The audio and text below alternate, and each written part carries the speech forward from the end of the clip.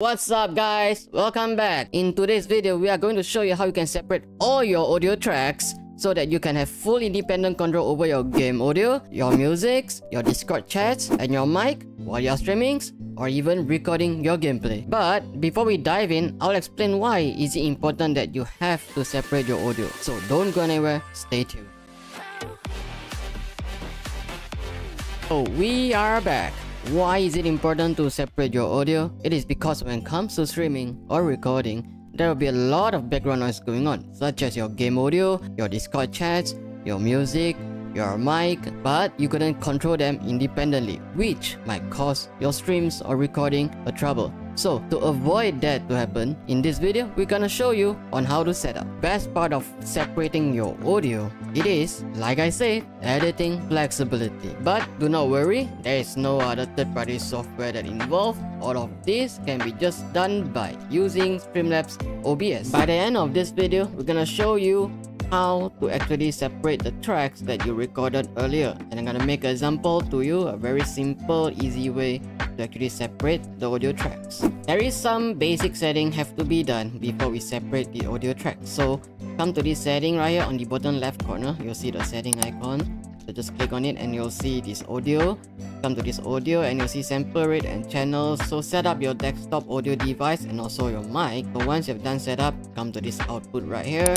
So set your output mode from simple to advanced. After that, you'll see this streaming recording audio, and the audio track, there are 6 tracks. I'll just choose number 1 and I'll tell you why later. And the recording, I'll just turn it on, this audio track for 6 tracks. Tracks 2 basically is for VOD purpose, so I'm not really using it right now. So after that, go to the audio and you'll see 6 audio tracks, and you can set the bit rate and of course your name. So once you have done all this simple setting right here, just click done. After we have done the basic setting, so the next thing we're gonna do is to add the source. So just look for this source and click on this plus icon there. Just click on it. We have to look for application audio beta under the generate sources. So this application audio capture beta is basically to capture the specific window audio, as such as your game or maybe your Discord chat or even the music, and any other audio that you want to capture. You can just use this application. You can control it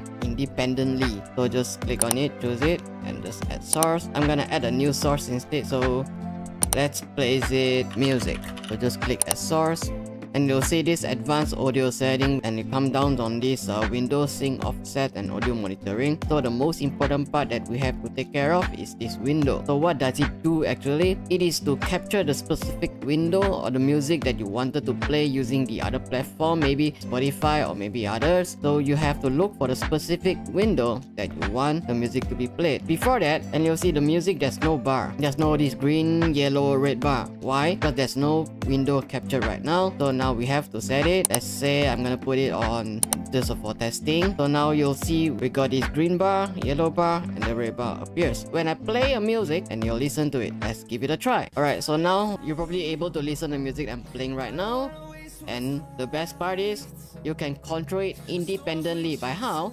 Just adjust the volume, or you can even mute your audio. So that is just one of the audio source that you can add. So you can add a total of 6 right here. So one more thing that we're gonna do is I'm gonna make a new one instead. Let's make it gaming. Let's make it gaming.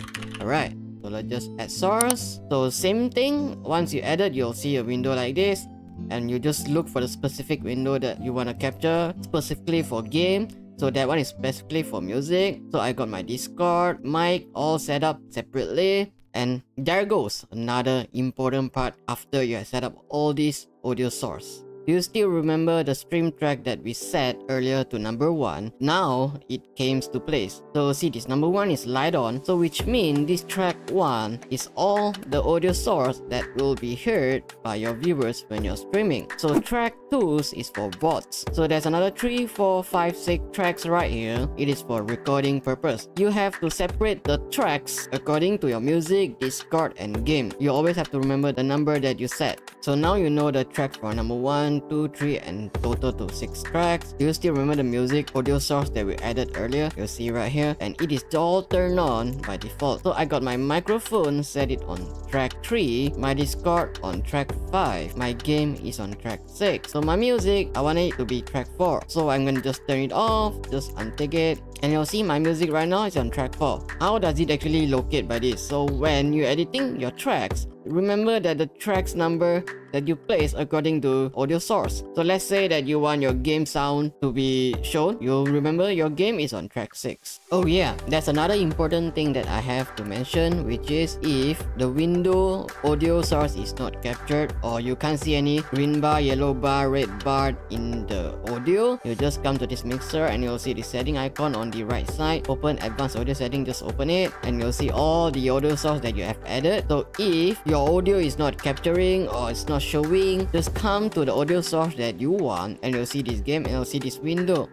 So when you click on this window, if there's no particular window that shows up according to what you want, just restart your Streamlabs and your problem will be solved. So after we have recorded our footage or even done our streaming, now we want to separate our audio tracks that we recorded earlier. So I'm using CapCut at the moment, so let's just import the file that you want and you'll see one or more clips contain multiple audio tracks. So just click OK, and after that just right click on the project and you'll see a track audio and also audio track. So we got 6 tracks here is because that we have set up 6 tracks separately in Streamlabs OBS. So music tracks that I'm using is actually track 4. So let's see, we got track 4 and we're gonna extract the audio and you'll see right here there's a volume bar right there. So this is where's my music and let's try to listen it.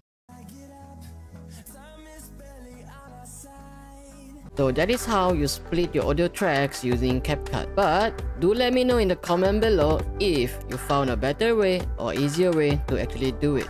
A tip for all of you, always double check your audio source. Is it working normally?